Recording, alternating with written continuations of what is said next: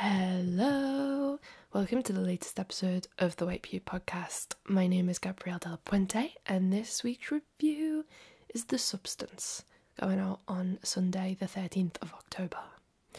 That date means that yesterday was the White Pube's 9th birthday. That's crazy.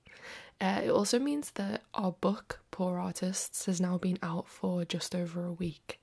It's been great. Thank you. If you've read it, please let us know what you think.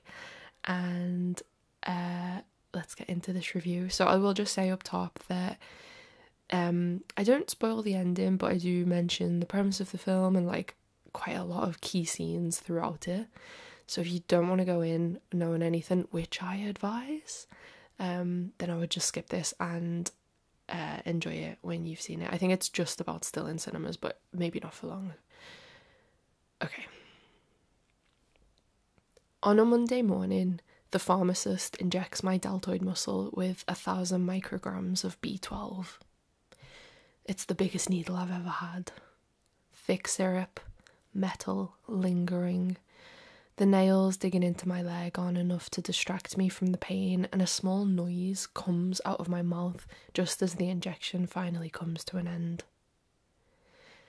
It has been 4 years of chronic fatigue, chronic pain, and chronic suspicions that my brain is decomposing like an animal on the road.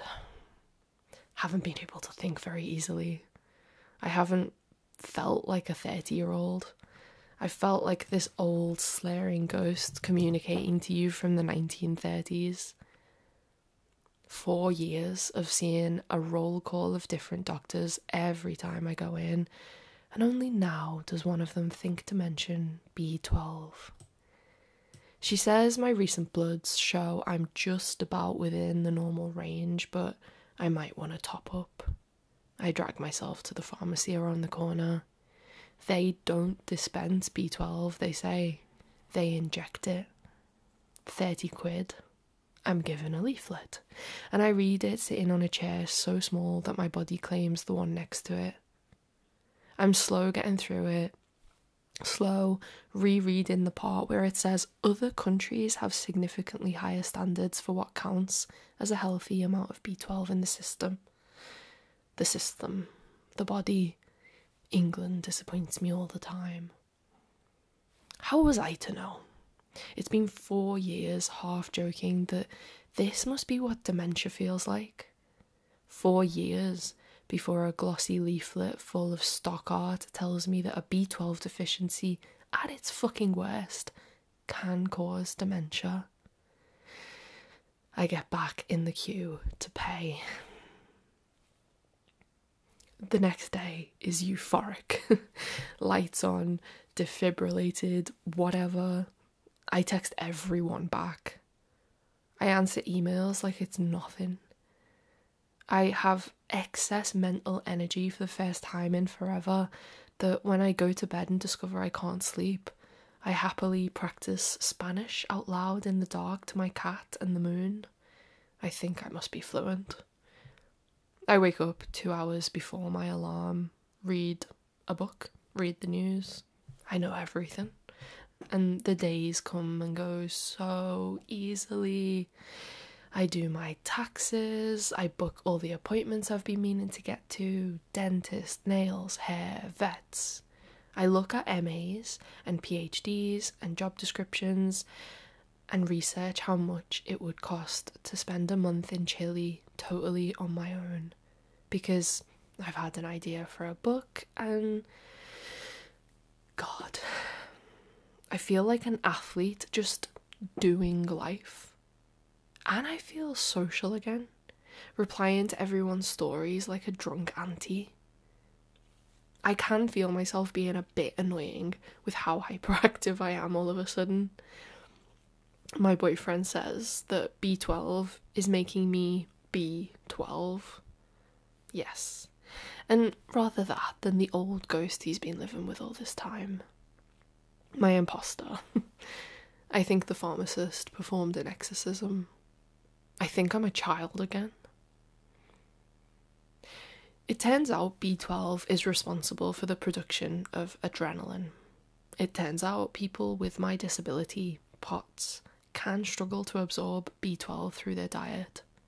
It turns out I have the ability to read medical journals too, which is good because I can't expect that long list of doctors I've seen to know everything about everyone, even though I want them to. It also turns out vitamins are real. In all honesty, I haven't been taking them seriously because of their ABCD infantile naming system, but they have my respect now. Respect. Adoration. Give vitamins the Nobel Prize. There's only one problem. The leaflet stipulates a 28-day gap between injections. I feel so good right now. I just have to hope it lasts. A week later, I am witnessing a different kind of injection. A gloved hand is injecting something into the yolk of an uncooked egg. The yellow responds. It wiggles with a bouncy alien consciousness that reminds me of the 90s comedy Flubber.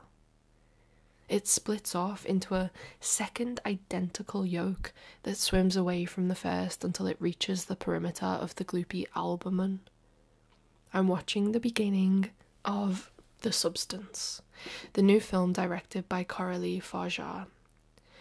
What follows the egg intro is a high-energy mental breakdown, a fairy tale gone wrong, a science experiment, and a long, stylish advert for therapy.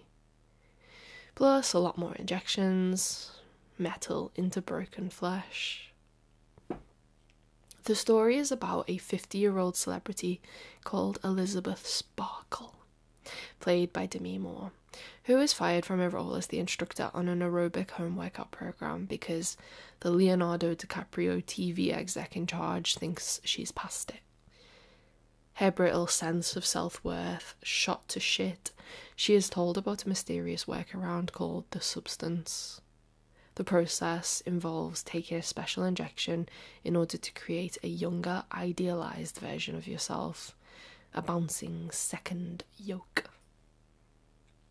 Elizabeth is so depressed and panicked by her age bringing on the end of her career that she goes ahead with it, whatever impossible thing this even is. She feels she has no choice. She makes her order, gets it from a locker in a seedy building, and then we watch as the first jab makes her collapse to the ground and a 20-something model clone climbs out of Elizabeth's bleeding spine. This second woman is called Sue, and she's played by a dolled-up Margaret Qualley. According to the rules of The Substance, even though they are two distinct bodies, Elizabeth and Sue are each other. The way it works is that each of them takes turns being conscious, while the other is comatose at home and hooked up to a feeding bag. In order for the conscious one to keep going, she has to drain the sleeping one of some of her life force fluids and inject them into herself every day. But every 7 days, the two have to switch places in order to replenish their bodies. It doesn't quite go to plan. In Sue form, Elizabeth has a bigger lust for life. She auditions to be her own replacement, becoming more successful than she ever was in her original body. So she flat out does not want to return to her 50-year-old body, the one that got her involved with The Substance in the first place. Insecurity leads her to push the 7-day Cinderella limit so that she can carry on being Sue for a while longer, so that she can dance and be praised for it and have all these old men weak at the knees. But there are rules for a reason, and Elizabeth pays the most ironic price. Every time she cheats on her time as Sue, her Elizabeth body ages rapidly. First, she notices her finger, yellowing, liver-spotted, angular, and altogether drier than it used to be. The next time, it's her leg. She wants to inhabit this older Elizabeth even less, and so she spends more time as Sue, which means she gets older and older until this catch-22 depressive episode means she is hunched over, creaking, and just a completely unrecognisable crone. She should have been careful what she wished for. She should have been fine with who she was. And God, we're all our own worst enemy, and beauty standards are fucked, and it's lonely on top, and men are still in charge, and yeah. It was a film about a lot of things I don't think about very often because I don't really care what I look like or how the outside of me changes as time moves on. But I enjoyed the white knuckle ride it took me on. Like Elizabeth and Sue going at it. By the time the film ended, I felt like I had wrestled somebody and the other person had won. I also left feeling like I should probably have some opinions, because it is one of those rich, gobby films that is going to spark 1,000 hot takes. But I couldn't put my finger on what the film had given me, not straight away. I just vaguely appreciated the way all of its political commentary seemed to have been cast in aspic. The film positions aging as like the most horrific thing that can happen to a woman, but it also has relentless black comedy sniggering all the way through the cinematography that seems to say, yeah, and it shouldn't be this way, and how ridiculous that we have let things get this far, that we have let men do this to us, and now we do it to each other. I liked watching that criticism play out through sheer hyperbole. In The Old School Friend speaking like he was on a stage. In Elizabeth trusting an advert for the substance that looked like it had been made by a graphic design enthusiast on Tumblr. Her bathroom void looking like the kind you would make to torture depressed Sims. The overblown portrait in her own living room. The billboard that later squares off with it, impossibly placed so that it faces directly into her high-rise apartment. Sue's Eric Pride's Call on Me music video workout routine that nobody at home could ever hope to follow in their living room. The matching Benny Benassi Satisfaction DIY sequence in which Sue does a full home renovation. Just pure fantasy. And then, of course, there's the fact that a second full person climbs out of a slit in Demi Moore's back. Hyperbole made for such a good get-over-yourself approach to storytelling, and I enjoyed the snark in every scene. But I left feeling like I had no stakes in my own opinions, and that this was a story for other people, and a review to be written by other critics. It wasn't until another week had passed could I see how the substance might have anything to do with me, and then its big cinematic shame slapped me in the face. 3 weeks after the pharmacist injected me with the 30 quid's worth of B12, my adrenal sprint came to an end. I did an interview for a podcast and floundered. When I listened back, it was like I had answered a different set of questions. My boyfriend asked what I wanted to eat, and I forgot all food that has ever existed. I messed up in my Spanish class so many times that I gave up and started speaking English. My teacher suggested we move back to a primary school level because I couldn't remember how to form numbers. The old ghost was back. I felt myself split in two. I saw B12 as the substance that transforms me from Elizabeth to Sue, from the stuttering, buffering, monolingual Gabrielle to the one who's good to go, good to speak, the one who has ideas, who can say that she was born in 1994 en vez de los 30. I watched The Substance thinking I was some mentally well person with none of the insecurities that would lead me to do anything tan loco, but no. I really hate the version of me that doesn't feel like me. I own up to the internalized ableism and the ageism for wanting to belly flop so desperately into the fountain of youth back to a time before I was disabled. Ableism for not wanting to stay this way, and in feeling that way, damning the other people who have made peace with their dysautonomic state. Ageism for everyone beyond even this age, battered by work and unable to remember what they did last week. There are rules to The Substance, as there are in the real world, and the pharmacist can only dispense me a shot every 28 days.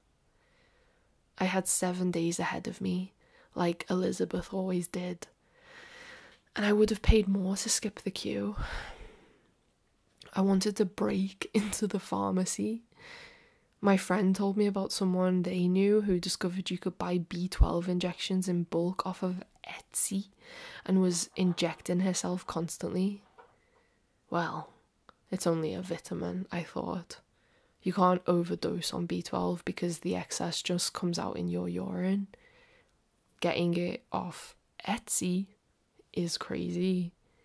But feeling mindless for 4 entire years is probably worse.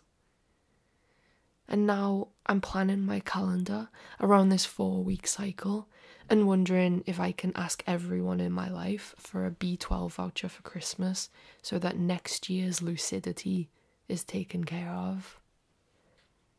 I wish I was a better person, but I'm not. And maybe that's why I enjoyed the film, even if the enjoyment was delayed, like my brain and this review.